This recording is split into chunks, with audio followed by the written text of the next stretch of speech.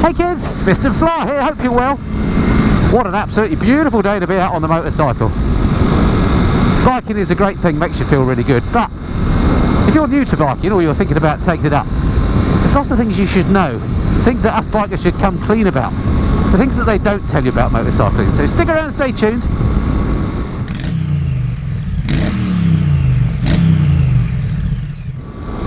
Okay, so the first thing that you should know about motorcycling is that actually it's a pretty... No, oh you fool.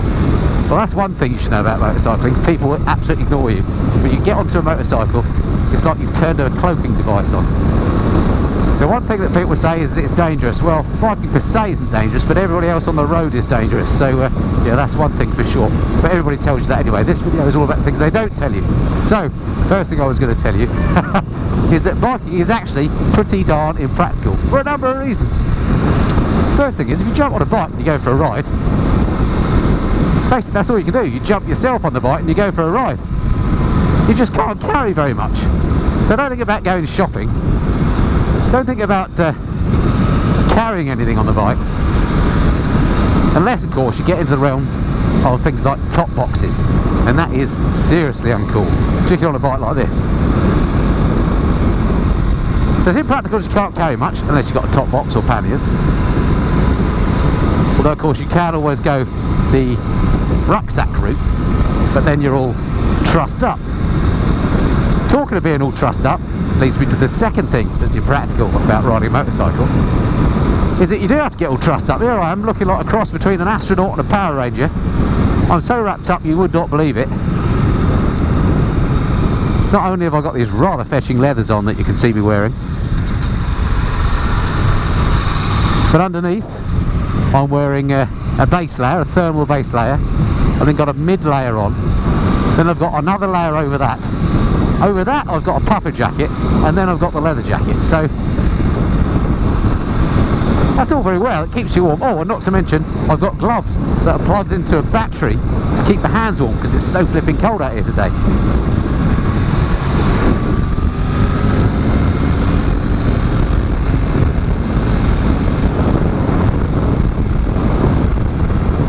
So that's all very well if you're just going out to enjoy a nice bike ride like I am today and you've got plenty of time to spare, because it takes you a good 15-20 minutes to get ready to go for a ride.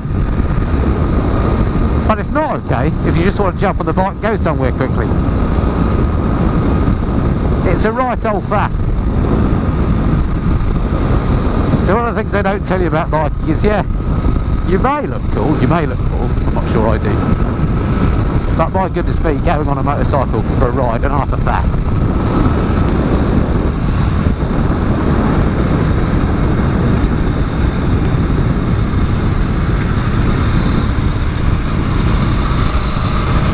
Okay, so what else don't they tell you about motorcycling before you take the plunge? Well, a number of things really. Something that really surprised me was that motorcycling ain't cheap. Some people think, oh, he's on a motorbike, you obviously can't afford a car.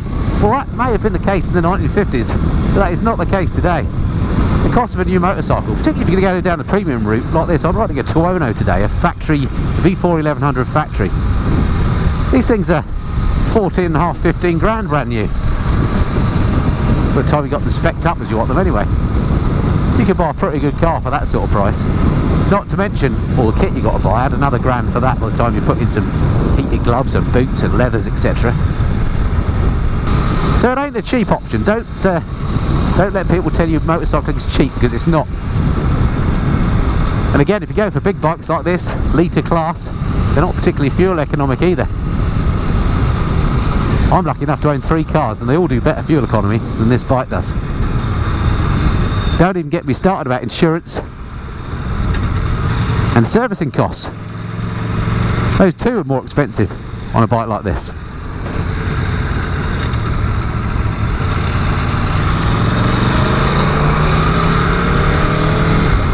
Don't get me wrong, you can do motorcycling cheaper if you put your mind to it. You can buy a really old bike, maybe one that's not quite so desirable.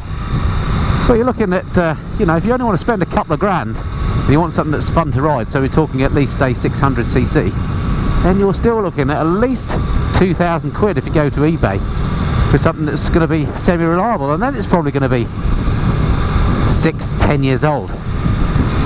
So that's another thing they conveniently keep quiet about, is the fact that actually it's pretty expensive pastime. So go into it with your eyes open. The next thing that I thought motorbiking would be all about, but it turns out it isn't, and I've learnt this lesson the hard way with so many other things, like learning to fly an aeroplane, learning to play the guitar, driving sports cars. These are all things that I thought were guaranteed to get me lots of hot chick action, but frankly that don't happen when you ride a motorbike either. That might be something to do with the fact that I'm a wrinkly, balding 50-year-old, but the women ain't going to flock after you because you're riding a motorbike, so get that out of your mind as well. Alright, so if there's so much that motorcycling's not going to do for you, what will it do for you then? Well, what I can tell you from personal experience, if you're sensible about it and you ride carefully, you're not an idiot on the roads, motorcycling will greatly enhance your life. Even on a day like today, it's just off freezing, it's the middle of winter, but it's an absolutely glorious day to be out. Motorcycling will make your life better.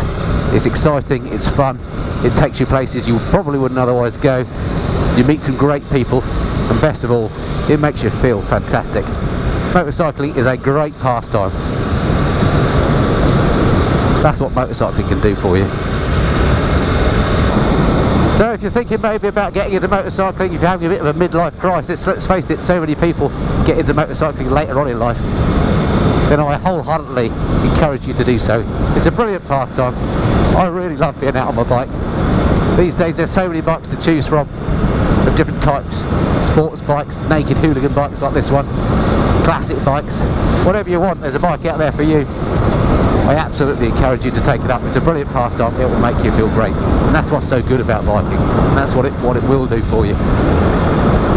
Alright, that's all I've got to say on that subject. Hope that's been of some interest. Look forward to speaking to you again soon. Until then, this has been the Mist and Fly. Cheerio.